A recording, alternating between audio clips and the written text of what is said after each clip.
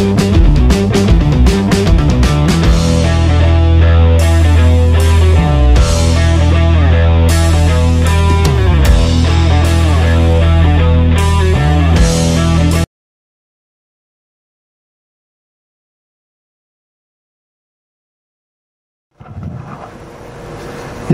good morning everyone. Good morning to Mr. Bharti, Mr. Anil Kumar, Dr. Ashok Kumar, and Mehtaji, and all the delegates, participants and organizers. Yeah, this is my first probably address at PaperTech. Happy to be here, see a large number of executives from various organizations in the paper value chain. I think from the speakers so on, I pick up that how do we become world class? I think first important is to define what is world class, because if you believe that world class is about scale, then I don't think we can set up a mill with 1 million tons per annum machine in India, right, say compared to China. So I think because we normally talk about European mills and Chinese mills, their capacities, you talk to any vendors, they say no, you're setting up a small machine, they are very large machines. But given that across sectors in India, with our current economy and irrespective of the fact that we're going to grow big, that is what, because we need to set up capacities that are going to be consumed. Today there are people in the industry, including our industry, because they saw some exciting times, 1 or 2 years, they set up large number of mills and you know what is happening. You set up capacity ahead of demand and everybody is going to sink. And that has happened to a lot of industries. So that we need to be careful about. Second is, I think to become world class, it's not just about technology or machine, because each of these require a lot of capital investments. You have to raise those capital investments and also deliver returns for a long period of time. What according to me we have to do also is to, after defining what is world class in our own capacities, etc., also be ambitious to be world class, in the sense let's become more competitive, right? Because the probably more understandable definition, and it requires that kind of ambition and mindset. I think Dr. Ashok Kumar talked about plantations, raw material, because nobody else is going to make raw material for us. We have to create our own source of raw materials, and that is also world class, because if you see the Canadian mills who are struggling right now, pulp mills or the European mills or the South American mills, they have ensured that those who have ensured that they have security of supplies of raw material, they have stayed on for longer period of time. You can make good money in a year like this when the demand is high and raw material is available, but down the line raw material will not be available, and the history of what happened in 2013, 14, 15 again will repeat.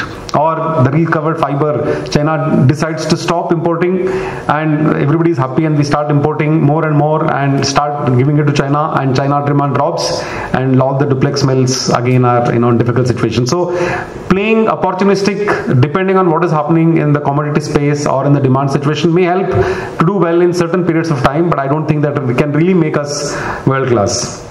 Right, and I think there are industry, including CII, has been taking a lot of initiatives, to drive best practices, sharing, and implementation.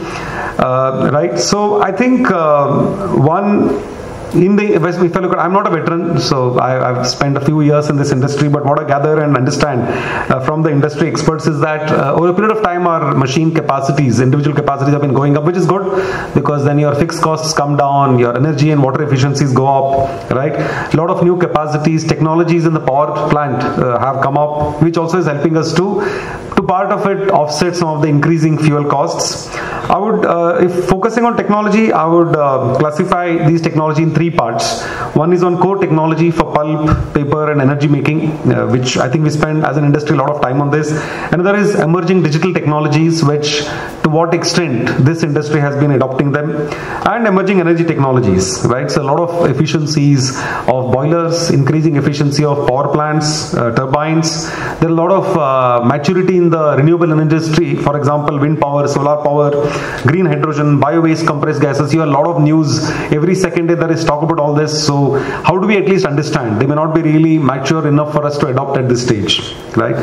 I think there are a lot of also technologies which have come and and which are evolving in terms of lightweighting, lower ejections on machines, superior quality controls if you have to become competitive and world class, and lower specific energy, right? So some of these technologies have made some of the mills very competitive in the industry. I think we need to constantly evaluate latest technologies, upgrade them, and become more competitive. And I think decarbonization of, or what we call as reducing fossil fuels in simple terms, leadership in energy conservation are not just fads. I think it's hitting very hard. A lot of industries, if you think for example steel, today if you have to export steel from 2026 onwards, Europe has introduced carbon tax, right? And that we were happy that paper is not right now, but paper, because in the overall emissions, steel of course, construction and steel industry score very high, but when they start skimming this, then one day even paperboards may come into the space, which means that we cannot then wake up, because these initiatives or goals, to achieving these goals will take many years to achieve, right?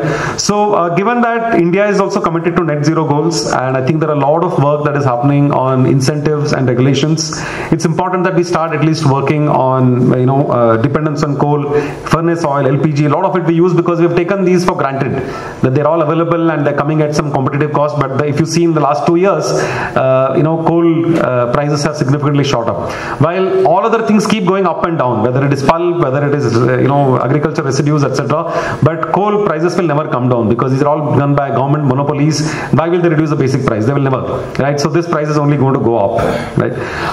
What we have done at ITC, some examples is that we have set up some windmills to wheel into our factories. We have also set up on-site power solar plants, and we are also just commissioned recently a high efficiency recovery boiler instead of soda recovery boilers, which operate at much higher temperature and pressure.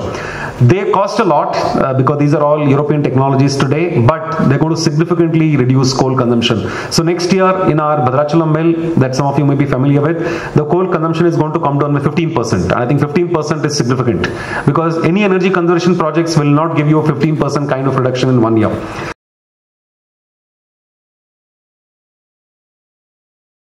So these are some of the examples which will call for capital investment, and the return on investments initially obviously will not be attractive.